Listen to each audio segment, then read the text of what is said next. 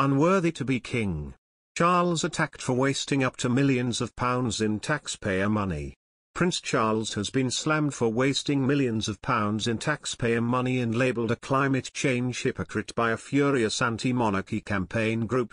Wastes millions of pounds. Charles slammed for failing to follow his own advice. The Prince of Wales has been accused of absolute hypocrisy over a polluting flight ahead of the ceremony that saw Barbados and the Queen cut ties. A plane flew 125 miles to RAF Mildenhall in Suffolk for Charles' convenience because the base is nearer to Sandringham. Critics say the Prince should have opted for driving to the aircraft's usual home, RAF Brize Norton in Oxfordshire, in his electric vehicle. While it would have added 2 hours of driving to his journey, it would have reduced his impact on the environment. That decision would have been more aligned with his message at the COP26 climate conference, where he told world leaders, "We have to reduce emissions urgently. We have to put ourselves on what might be called a warlike footing. We know what we must do."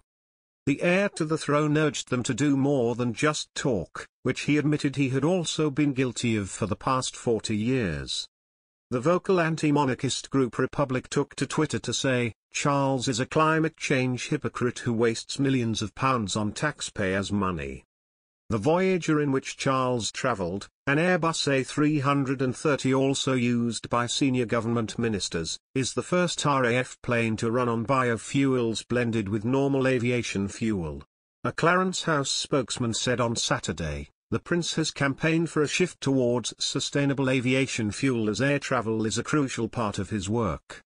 As a result, this autumn the RAF introduced for the first time sustainable fuel and deployed it for this trip. But even though this sustainable mix is presented as a step towards creating carbon-free flight, with manufacturers claiming it can cut a plane's CO2 emissions by up to 80% over its life cycle, scientists have not yet given it the thumbs up of being truly green. It wasn't always this way. Before Prince Harry's decision to repeatedly throw his father under a bus, he was arguably closer than Prince William to Prince Charles.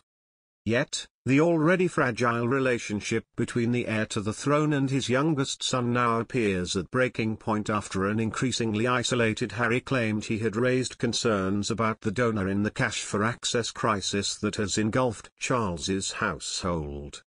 Insisting he had severed ties with Mahfouz Mari Mubarak bin Mahfouz a year before his father presented the controversial Saudi billionaire with a CBE, the Duke of Sussex has once again risked another public rift with the royals and upsetting his father in particular, at a time when most other families are busy planning their end-of-year get-togethers.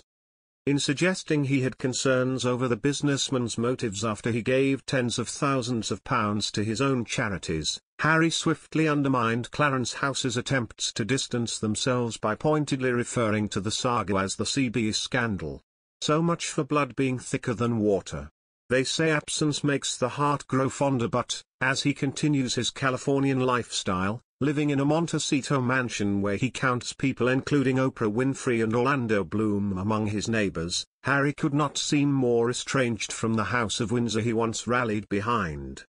A notion away from his brother and London circle, he's raising his 2 children, Archie, 2, and 6-month-old Lilibet, largely without the input from his own family.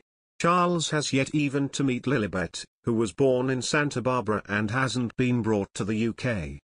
Already it hasn't been a good few months for the future king. Charles has been engulfed by criticism in recent months over his relationship with Mahfouz and the hundreds of thousands he has donated to the royals' pet projects via his charitable trust. The Prince's senior aide Michael Fawcett, the man he always said he could not live without, was forced to resign as the head of the Prince's foundation last month.